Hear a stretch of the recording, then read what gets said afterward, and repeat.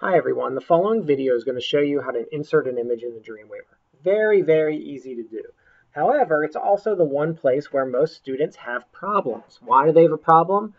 They upload their website to the internet via FTP or however they want to upload, and none of their images show up correctly. They're all broken. Why? Images aren't attached to the website. They don't just come with it, like in PowerPoint. All your images are in PowerPoint. It doesn't work that way.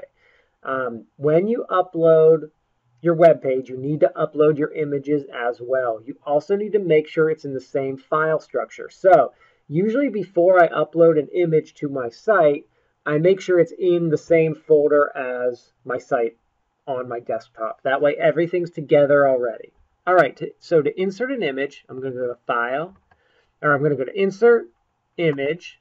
I'm going to find an image. I found a JPEG here. I found my image. I can look at it. I'm actually going to change my view a little bit.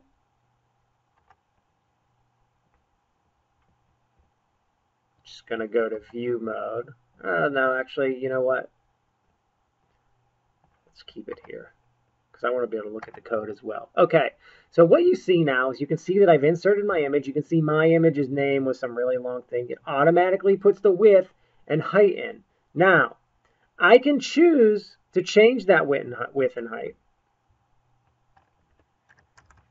Obviously, it's going to look a little pixelated right now, crunched up, but what I want you to remember is when changing the size of an image, it doesn't change the actual, how large of a file size the image is. So even though I've changed the way it looks smaller on the page here,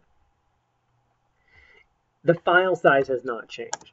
General rule of thumb, if you're going to change an image size in Dreamweaver, you should have done it in Photoshop.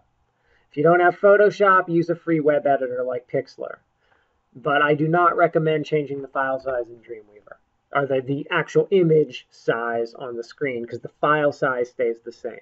So I don't recommend that. Next, you're going to see something called the Alt tag that Dreamweaver has automatically added, and 2 parentheses. You can enter text in there. The Alt tag is for 508 compliance, or what that means is someone who has a disability for accessibility.